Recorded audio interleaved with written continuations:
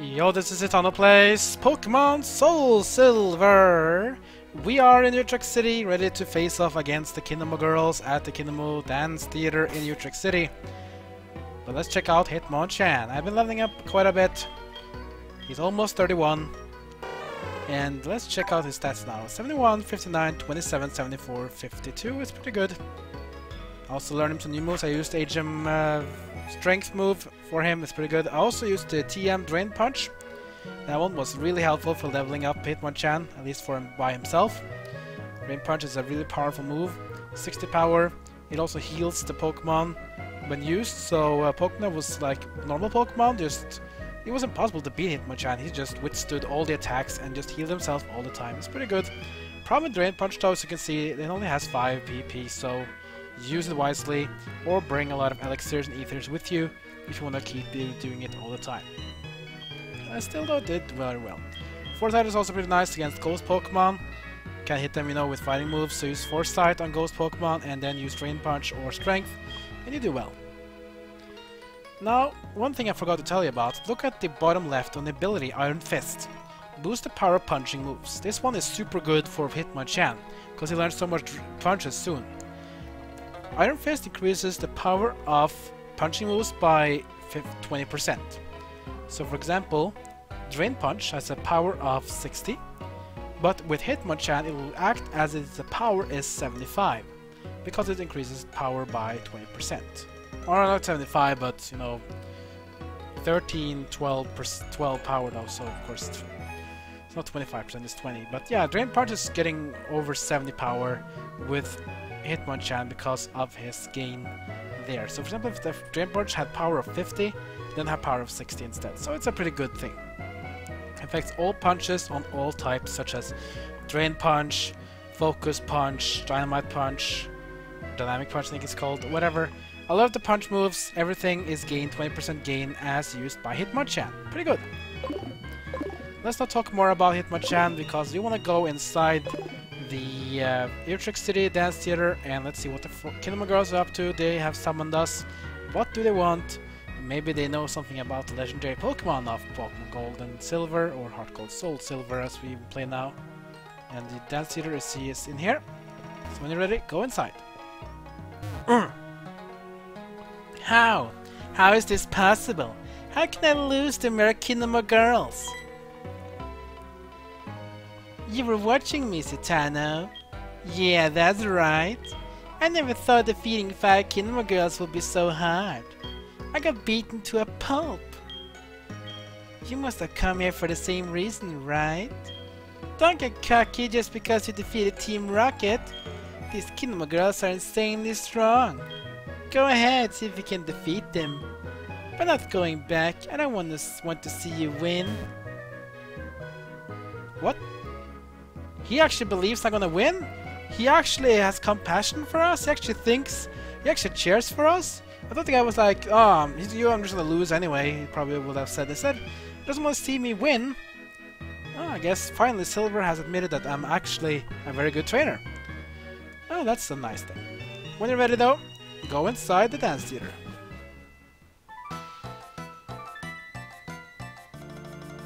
You'll be moving yourself into the middle one. Welcome! My name is Zuki. I met you previously in Violet City. In order to bring back Lugia, you need someone with the right bond with Pokemon. We asked Mr. Pokemon to give his mystery egg to whoever shoved true potential. The egg was eventually handed from Mr. Pokemon to Professor Elm, and then to you. However, being pure alone will not be sufficient to face the power of this Pokemon. I must test you. Are you ready? We are ready, but this is kind of shocking though. This means that the majority of events that has nothing to do with the gym leaders has been of the Kimono Girls. So the egg we got from Mr. Pokemon, it was the Kimono Girls doing. They want us to fight Lugia. Oh, that was a bit shocking. Oh well, we'll fight them for sure. Let's say yes. I will test how closely you bonded with your Pokemon. And here we go. We have to fight all 5 Kimono Girls, and the first one will be Zuki.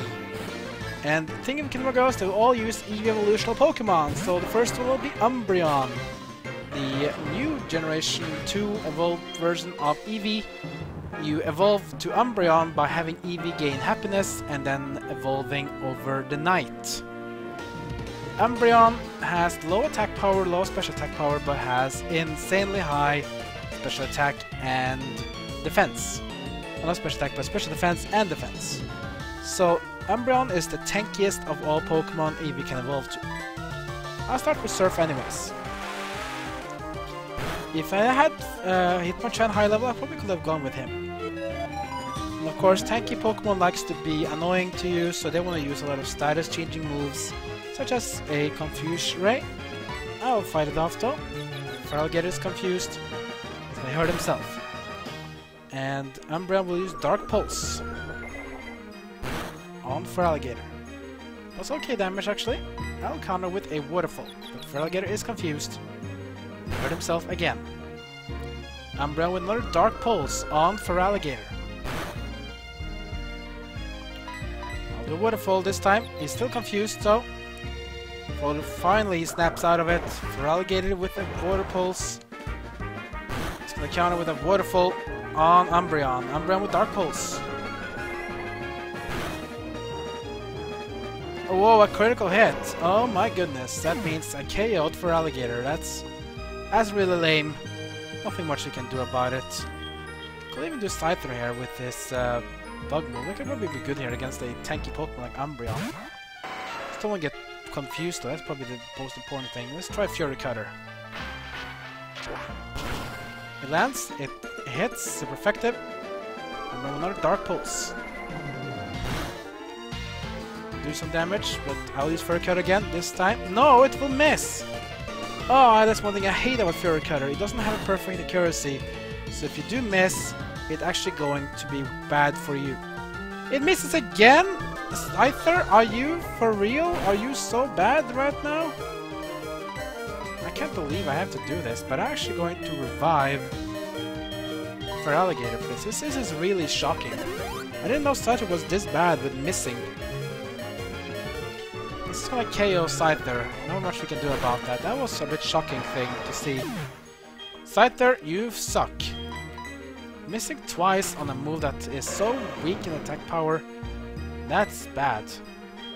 Oh well, let's do Waterfall with Feraligatr now. There we go. It lands. That's gonna KO it. We're gonna critical hit in return. That was a bit scary, but we do win eventually. Feraligatr gets 801 XP, same with Hitmonchan. Hitmonchan's go level 31. This is a good level. Look at that. Plus 3 defense, 2 attack. Now here's the best part. We're gonna learn the moves. First up is Thunder Punch. We'll learn it for sure. So let's take away Fake Out. So out with Fake Out, in with Thunder Punch. Ice Punch, you wanna learn that too, for sure. Let's go with out with Foresight and in with Thunder Punch. I could also use the next move, which is going to be a Fire Punch. But actually I don't want to learn it, because I want to keep Drain Punch. Drain Punch is a fighting move we want to learn. We can't get rid of Strength yet, because we need to get rid of Agent move. But don't worry though. So here comes Thunder Punch, Ice Punch, and Fire Punch. So you can see all of them have 75 power, all of them have a special element, all of them have a secondary effect. Thunder Punch can paralyze, Ice Punch can freeze, and Fire Punch can burn. All of them really good, but if I have to choose, I think I actually will stick with Ice, at least with Ice Punch, because Ice Punch is the Dragon Killer. You want to kill off Dragon Pokemon with Ice Punch. Thunder Punch is good against Water Pokemon. It's also good against flying Pokemon, but that's also what Ice Punch is for. Fire Punch good against grass and bug types. So it's a bit of a date thing. I either will take Thunder Punch or I'll take the Fire Punch. But I think having Paralyze effect is much better, so I'm actually going to stick with Thunder Punch. But don't worry though, I'll probably learn Fire Punch later, so I'm just going to give it up on Fire Punch for now. I don't have any Pokemon left! That was a long battle, that's for sure. Next one will be... You are quite strong. You helped me in Ilex Forest. My name is Naoko. I am the one that knows the good directions. My eye witnessed you defeating Team Rocket when Kurt was in trouble at the Slowpoke Well. Allow me to challenge you and your Pokémon. Please do. Next up will be Naoko, and she's going to use the opposite of Umbreon, which is going to be Espeon, the Psychic Pokémon. Just like Umbreon, you evolved to Espeon by leveling up with Happiness. But while Umbreon was leveled up by Happiness during night, Espeon is evolved by Happiness during the day. I'll go with Crunch. But the Psychic... Oh, that's gonna KO for Alligator probably. No, it's gonna survive. Crunch. Let's do a lot of damage. Ooh, that was close. But I'll still survive, and I will do Hyper Potion now on Feraligatr, because Feraligatr will get KO'd with the next Psychic move. Espeon is the best special attacker of the Eevee evolutions. But it's a bit frail though, it's a bit low defense. Espeon will do another Psychic on Feraligatr. How much damage will it do? I think I'll survive the next Psychic, so I'll do another Crunch. Psychic number 3. Will I survive? I will. Special defense goes down, so next Psychic will KO me for sure. Crunch on Espeon. That's gonna KO him. Nice.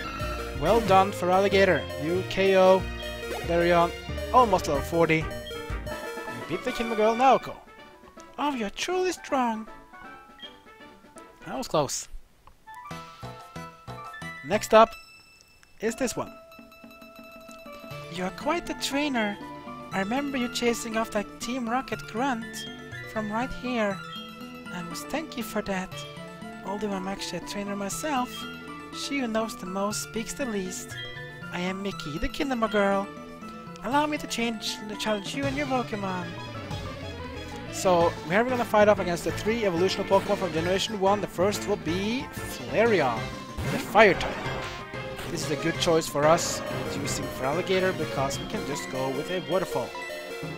Flareon is faster though, we'll learn the Quick Attack. That will be enough to KO us though, unfortunately. We have to revive Feraligatr again. I was hoping it would be faster than that, but that's fine. We're getting our own Flareon and we're going to revive Mr. Feraligatr. So let's use Revive on Feraligatr. It's been KO'd twice now. That's fine. Flareon will do a Quick Attack on my own Flareon. This one is much higher level, will do a lot more damage. But I do have Strength though. Strength in numbers, what's that what they say? Flareon's pretty weak defensively as well as Espen is, but has much higher attack power. So Flareon is like the attack power version of Espeon. Going to good damage to see if I can do it again. If I survive the Quick Attack though, I don't think I will. I do! Great! Strength number 2 lands. If it wasn't for the revive, I might actually would have won this battle with Flareon himself. That's fine, I just want to be sure. Flareon goes down, unfortunately. But that's fine. We get in Feraligatr again. And Feraligatr, I want you to KO Flareon by using the Waterfall. You get the first hit because Flareon is not faster than you. Quick Attack was just getting priority. Waterfall lands on Flareon, critical hit just to be sure. And Flareon goes down, that means the 3rd Kimono trainer goes down, and we have 2 more to fight. As Feraligatr is level 40. Wow, plus 4 defense, making him much more tanky, that's for sure. Hitmonchan gets XP, and we beat Miki. Oh, you're as good at Pokemon too. I am. Now who's next? That one. Excellent fighting spirit! You got me off by the eyes but pushed me from the back. I am the one who skates in sandals. I am Sayo, the Kimono Girl. I was listening in the Dragon's Den when you passed the test of the Elder. Allow me to challenge you in your Pokemon. You face up against Sayo from the Ice Path, and she's gonna use the Electric type Pokemon, Jolteon. Not really good thing about us using Feraligatr, that's for sure. Do you want to have Feraligatr getting KO'd for the 3rd time? Because Jolteon has good special attack and it's also very fast. So I actually have to do this in the counter way. Let's get in Ampharos. Ampharos in versus Jolteon. Jolteon with Thunderbolt on Ampharos. Not very effective. Now we can fight. I'll do the Thunder Wave on Jolteon. Jolteon with double team to increase evasion, which means I have a chance to miss my attacks. Let's see what Thunder Wave will do. Thunder Wave will not work because Jolteon has the Volt Absorb ability, which means all electrical attacks will do nothing against Jolteon. It will actually make him stronger. So don't do that. We could do it with Tackle though, of course. Jolteon with double team again, which is going to make this battle even more annoying because Jolteon is going to keep on evasion boosting and it's going to make my moves miss. This can just keep on forever. This might be a really bad battle for us, but we just have to keep on fighting, I guess. Tackle Final Lance doesn't do that much. Double team again. This is the 4th double team. This is going to be a long damn battle. This is really bad. Really, really bad. Still land the tackle though. Finally Jolteon learns the Thunder Wave on us, which makes this even worse, because now we have so high evasion and I'm paralyzed. Tackle keeps landing though, which is pretty good. Jolteon with Last Resort on us. That's good damage, but not enough. Our tackle lands. I'm glad we're getting a lot of tackles. Last Resort again from Jolteon. Oh, almost a KO, but that's gonna paralyze him. There's Guard Wisdom. Remember, Paralyze is not an electrical type of move. So that means Jolteon is now in the punishment move. Last Resort hits again. Amphro's gonna get KO'd. I can't use electrical moves against Jolteon, so I have to stick with this. Okay, for Alligator, since Jolteon is now paralyzed, that means we'll get the first hit. Let's use Waterfall.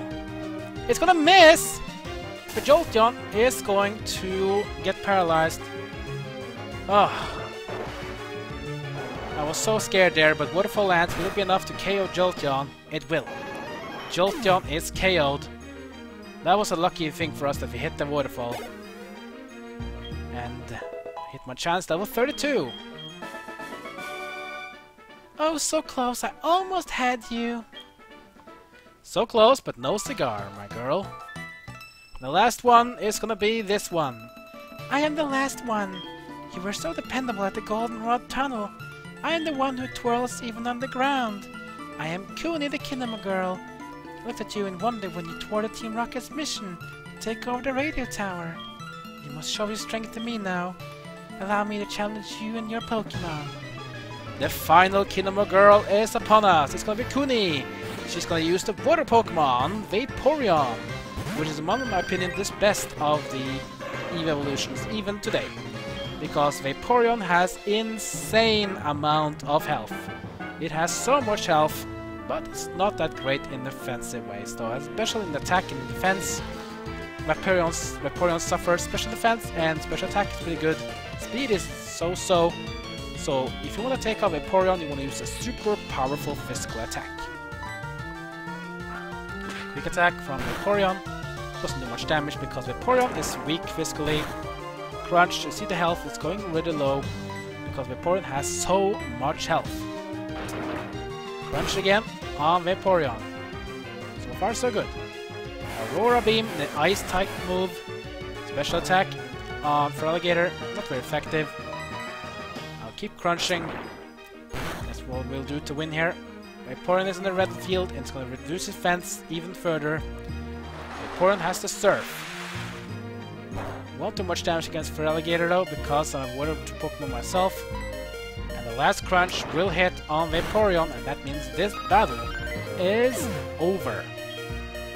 The first trainer was tough, but the rest was more doable, but still an interesting battle though, as we beat Kimono Girl Kuni. Oh, you are wonderful!